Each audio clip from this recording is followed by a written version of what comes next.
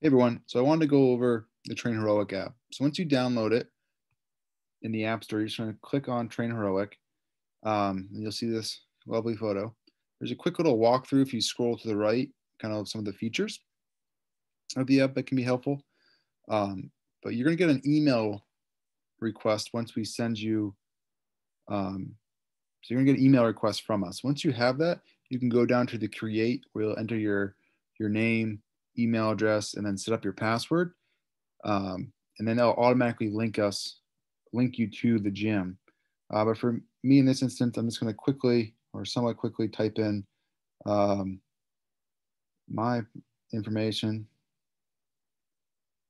Where am I at?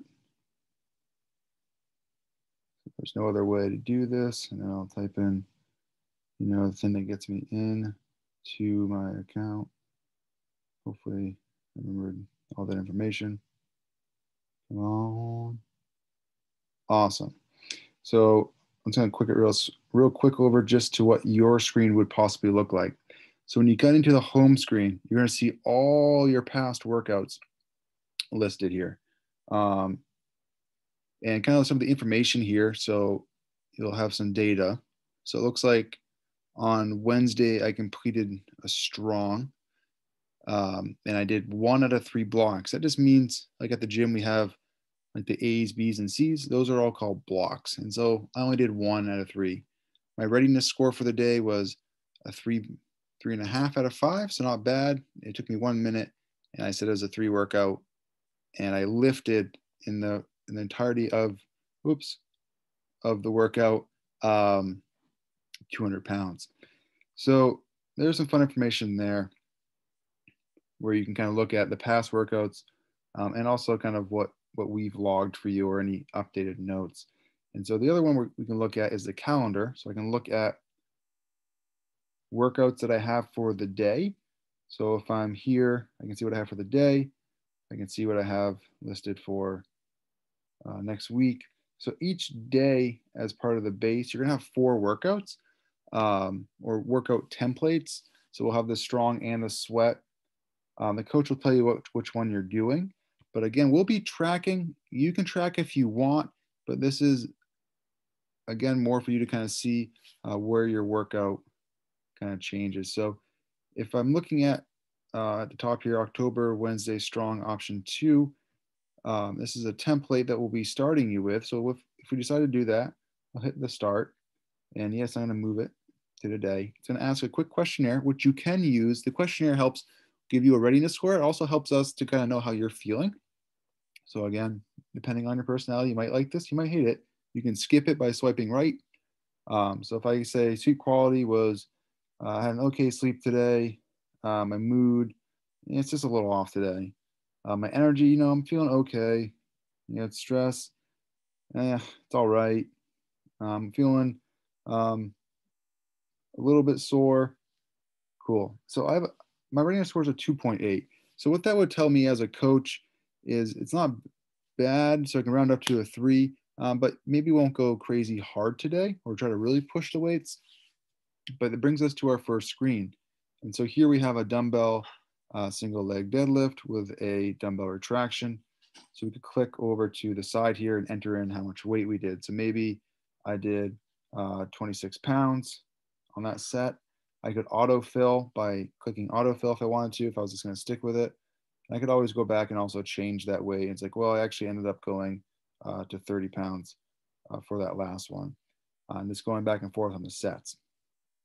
I could also, as a coach, we would have our own where we can modify, but this is kind of where we make your program special to you. So for an example, maybe let's go to the next, we'll swipe right to get to the next superset.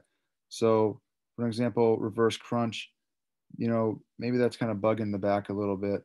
We could go here and I could swap out the exercise for that. So you could do that, but the coaches will be taking care of this.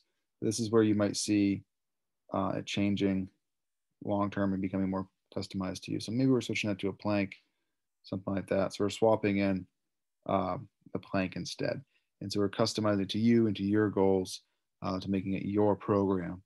And so again, we can go through, we finished maybe our B's, And then we're on to our C's, entering what we want to.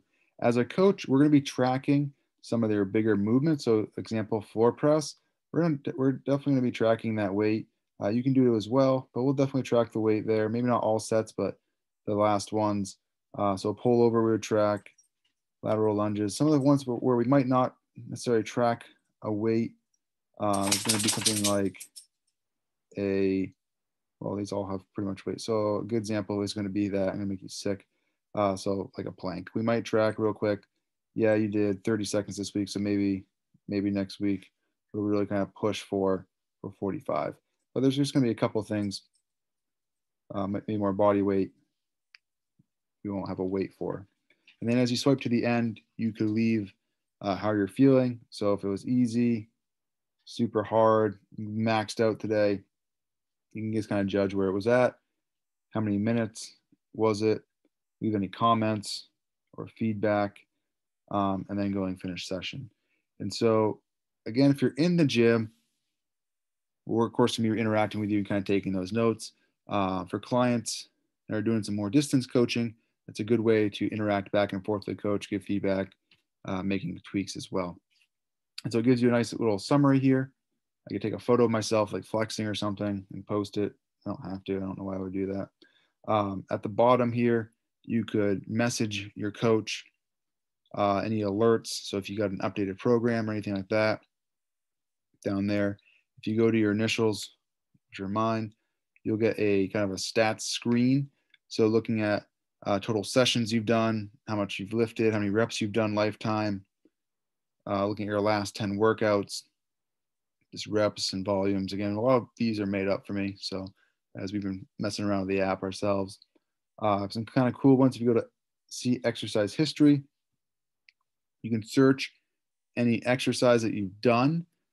This is our entire mix of our database and the Trainheroic database. So as an example, if you did a 2-arm dumbbell clean, I don't know why that's there, but you'll see what your personal record is, PR, which apparently mine was 5 reps at 44 pounds.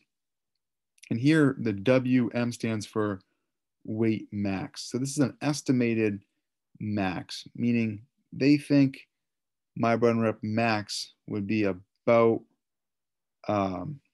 50, well, really 51 pounds. Like this, same with a barbell squat, based off of this in the calculation, it'd be about 82. Some fun things, you can click on individual exercises, see your complete history if you wanted to. You could also hit stats. And what this does is just how many times you might have done the exercise, personal best, most recent. And then as it gathers information, it can kind of help you know where you might be at for other rep ranges or protocols. So, for example, my 5 reps was 44. So my working max, meaning a weight that I could probably do multiple sets with, is going to be this number. A personal record is just what you've actually done. So an example, if I was wanting to do 3 reps, it's estimating I could go like 47 pounds. If I want to do 7, it's going to say recommend about a 35-pound weight. So that's kind of cool to use as well. So that's pretty much the app. What it allows you to do, big one, is kind of see your workout, your information kind of changing, kind of interact with the coaches. If you're really into the readiness score stuff, like I find it cool as a nerd of fitness, just giving me a basis of how hard I should push, the intensities. So on a day where you're really readiness high, that's a good day to try to push that intensity of the workout a little higher versus when you're feeling a little low or moderate, keeping it moderate or lower for help get recovery. Again, you can use it as much as you want or as little. We'll be tracking still regardless with the app. And so if you just want to use it to kind of check in on numbers or past workouts and stuff like that for fun, awesome. Just being like, wow, I really love the front squat. I just want to kind of see my history of the front squat and kind of see where I'm at and see where maybe I started at and stuff like that. So hope you enjoyed this. I know it was long. And if you have any questions, love to talk about it. and I'll see you soon.